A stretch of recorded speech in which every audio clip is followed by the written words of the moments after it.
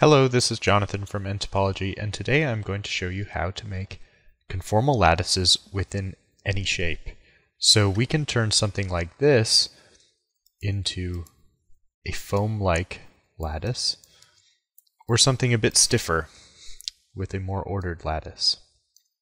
All perfectly conformal in this relatively complex shape. So backing up, just deleting these in my notebook to just the CAD import, we start by doing two things. We take the CAD part and we convert it to an implicit. I'll just call that implicit part. Now this is in our, basically in our rock solid volumetric format. We're going to use this in one place, but we're also going to use a mesh. And we use that mesh to generate the points within our lattice. So mesh from CAD will let you convert that right away. Now this is a bit faceted. What we're actually looking for is something where we can take the edges of this mesh and turn it into a lattice. So we're going to remesh this into something a little nicer. So nTop's built-in remeshing functionality is something that you of course use in the simulation pipeline, but you can also use it to make lattices. So it's quite a nice, robust, useful tool there. So we have a surface mesh now.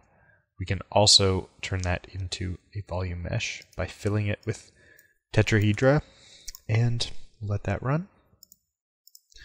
While it's done. Okay, so lattice from volume mesh, aptly described. That will take the edges of that volume mesh and turn it into lattices. And so I just have the wireframe view on, and you can see there's a whole lot of beams in there, and it's generated very quickly. So if we want to see how many, looks like just under 250,000, and we can see the time, about 3.5 seconds. So 0 to 250,000 in 3.5 seconds.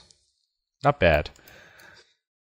Now this is a very stiff lattice. They're comprised of tetrahedron, or triangles in 3D, if you will. And sometimes you want to use a lattice for a more foam-like response. And we can do that in nTop in a pretty similar way.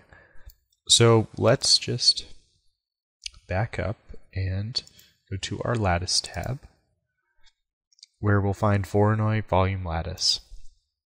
So you can see this is asking me for two things. Some seed points, which I will get by doing random points in body. And of course, asking me for the body, so that's where our implicit comes in. It's asking me for the cell size, approximate cell size.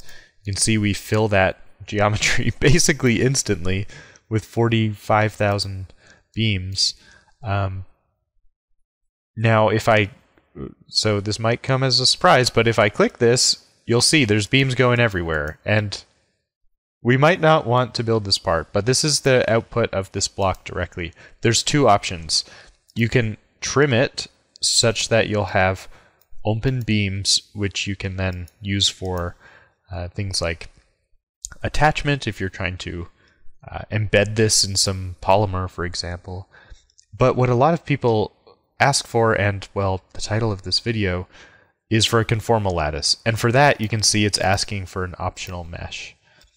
Now we can just drag in that mesh. We don't even need to trim it anymore because it will be perfectly conformal, and we'll watch that generate. Obviously it takes a little more time because it's fitting that foam into this complex volume.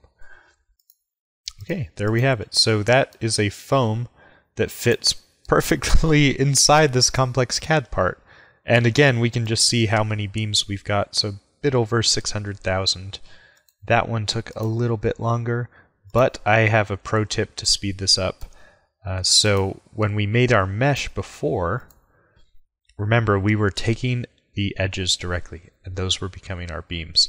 For this block, we don't actually have to do that. We can relax this mesh to be a lot bigger. So we can all we need is a general volume, and you'll see how much faster this will run.